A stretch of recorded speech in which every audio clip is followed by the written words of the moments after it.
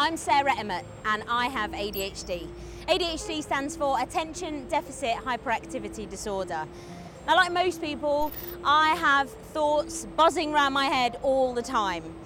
It's very much like Trafalgar Square. Except with ADHD, it's really difficult to prioritise which thoughts should come first or which thoughts to focus on. It's usually the one that's most stimulating. So right now, stood here, it's definitely jumping on the lion. It can become a vicious circle with more and more ideas and thoughts presenting themselves as the most important until gridlock.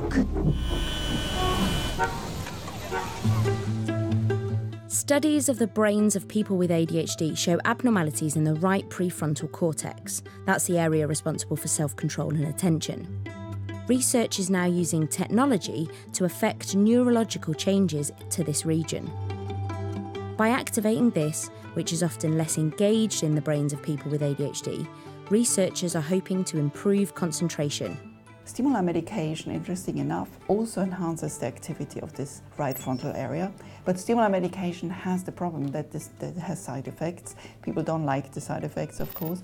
And it has been, longer term effects have not been shown. It works fantastically well for a year, but we've shown that the brain adapts to the drug. And that means when the brain adapts to the drug doesn't work anymore. Yeah. So that's why we want to find alternative brain therapies for ADHD. There are cognitive training apps, often known as brain training apps, that you can buy off the shelf, but none of them are proved to help with ADHD. But now pioneering new treatments are on the horizon. This is just to dampen the noise. Yep.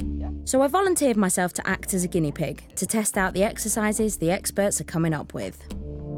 The research being done here affects the plasticity of the brain, meaning the ability to change by reorganising itself and form new connections.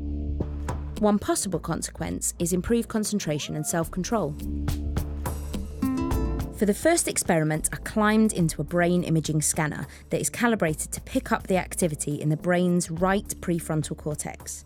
The scanner is an MRI machine connected to a game that sends a rocketeer up into space.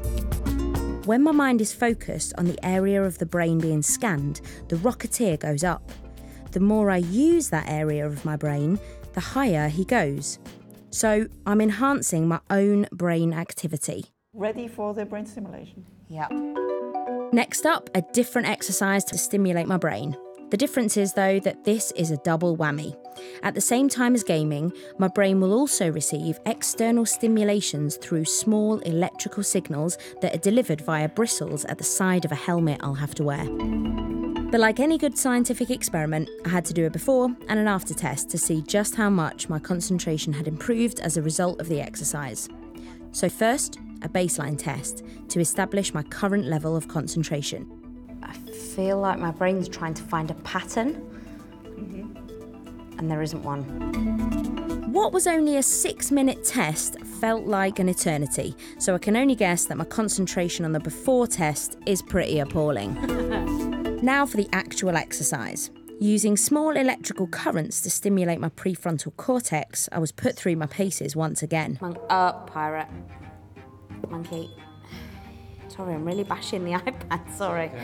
It's definitely fun and games. I just hope it's doing me some good. Very good. I've earned a medal. And now for the final test to establish whether my concentration has improved. Before the stimulation, you had almost 40% mistakes. Yeah. After the stimulation, you had only 25%. And on top of that, you were much faster. For me, the way I felt was really important, and I didn't really mind how the data showed, but actually looking at it, I sort of feel really proud of myself. It's a huge difference. It became much better. The neurofeedback, like the one you did with the Rocketeer, that we've done a pilot study, and we found the effect lasts for 1 year. You're training the brain, and of course it makes sense, it changes the brain, and therefore it has a more lasting effect than an external pill, which which is a passive thing. You give the pill, next day the effect is back.